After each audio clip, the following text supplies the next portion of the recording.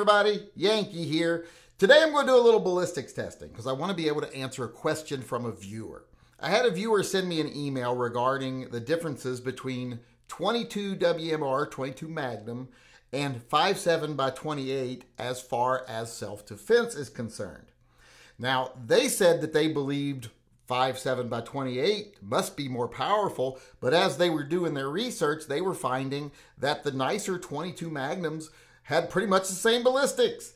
If you looked at something like the Hornady VMAX from FN in the 5.7 by 28 and the Federal Premiums in the 22s, you're going to be seeing 40 grain bullets traveling at pretty much the same speed, around 2,100 feet per second. And if physics served them well, you know, their physics course in high school, that was going to give you the same result. Same velocity, same energy, etc. Well, there's a little bit of a misconception there and a little bit of tricky numbers you have to deal with there. First off, you know, it's easy to think 22 Magnum and 5.7 by 28 are very similar. I mean, you go to the range and you shoot things like apples. At least I know I do. You shoot them with a 5.7 and you shoot them with a 22. You don't see a lot of difference, the 22 Magnum and the 5.7, the difference between them. Then you shoot water bottles. You know, they both explode pretty nice. So you don't really see a big difference there either. So you think, wow, then they must be actually performing the same. Those numbers are pretty much right because I can't really see much difference between the way they're performing and their ballistics figures are pretty much the same. Well, that's not the case. There are differences, quite substantial differences. And you can't really see them with the naked eye at the range all that well. Now, if you were doing actual penetration tests with hard barriers, etc., you'd see the differences. But just shooting things like water bottles, apples, watermelons, even meat, it's not going to really show you the real differences. Because first off, the ballistics numbers on these rounds are very tricky. There's quite a bit of difference in how they rate them. If you look at the 40 grain 22 Magnum, that's usually being tested out of a 24-inch barrel. So that really isn't going to relate to what you would probably carry for self-defense because you're not going to carry a handgun with a 24-inch barrel. Same thing with the 5.7, but not as big a difference. Because if you look at the testing numbers on the 5.7, it's usually tested out of a 10 to a 10.5-inch barrel. And that's because that's the barrel that's common on the modern rifles that use the 5.7. So a little bit of a difference right there just because they're testing them out of different barrels. So if you want to get the ballistics down, you're going to have to actually do some of your own testing. Now, when I tested the 22 Magnum out of one of my guns, and I don't have perfectly the same size guns. The guns I have that I can use are my Ruger single 6 for 22 Magnum and my FN 5.7 for 5.7 by 28. So the 5.7's only got like a 4 3/4 inch barrel, whereas the single 6 has almost 6.5 inch barrel. So a little bit of a difference in barrel lengths, but it will give you a little bit more comparable number so you can compare them as they would perform out of a gun you might actually carry. So if we look at the testing here, when I did the testing of the 22 Magnum, I ended up with about 1,360 feet per second on average. And then when I tested the 5.7 by 28, I ended up with an average of 1,780. So that's quite a big difference there. That's like a 35% difference in power, 35% advantage for the 5.7. When you looked at the numbers on the boxes, it looked like they perform about the same. But when you put them in more similar guns, the difference becomes far more evident. And if these barrels were closer to the same size, the 5.7 would even have a bigger advantage. That's actually being kind of generous, that 1360, because like I said, 6.5 inch barrel, you're probably going to carry something that's 4 inch barrel or less with a 22 Magnum, maybe even a snubby. So you wouldn't get numbers that good. So you're probably looking at least a 40% advantage for the 5.7 by 28. So when it comes to velocity and energy, the 5.7 by 28 is better, especially when it comes to penetrating hard barriers like bones. Both rounds will perform pretty well in gel or meat, soft tissue, etc. But the 5.7 by 28 will have a much better chance of penetrating bone if you hit a rib, etc., and not deflecting out of the body.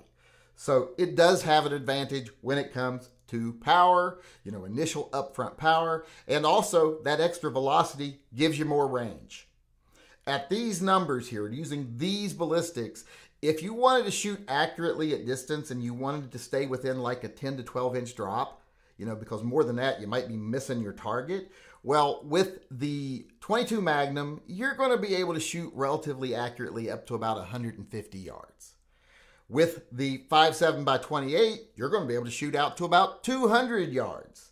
So that's going to give you, once again, about a third of a difference, a 33% advantage with the 5.7 by 28. So it has an advantage there also. There's also some design advantages to the 5.7 by 28 over the 22 Magnum. If we look at them side by side again, you'll see some of the differences here. One, the 5.7 is bottlenecked. That does help with feeding.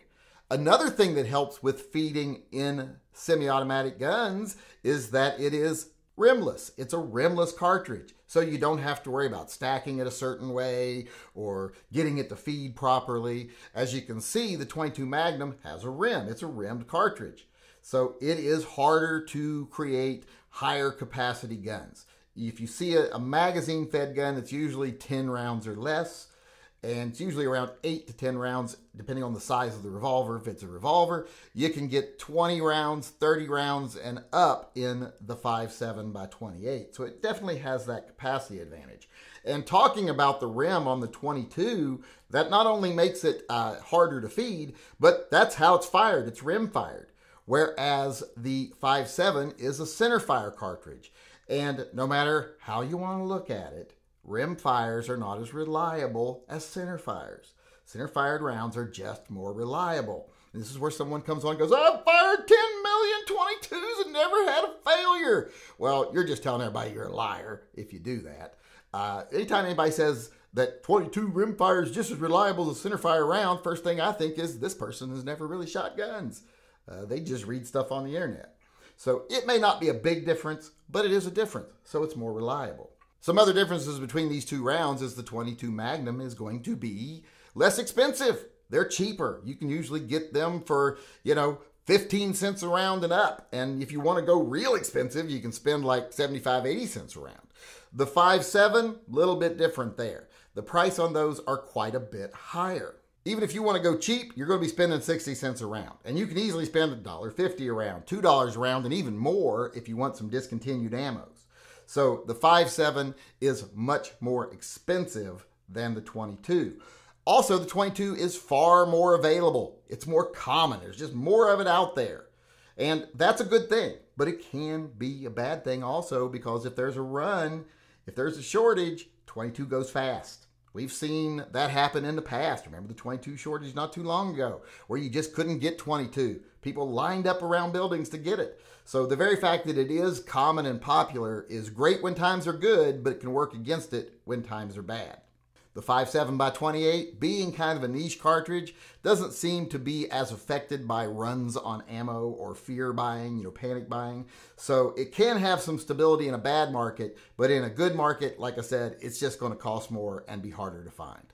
So when we take all of this into account and we look at the pros and cons of both rounds, I think it's very easy to see which one is better for self-defense.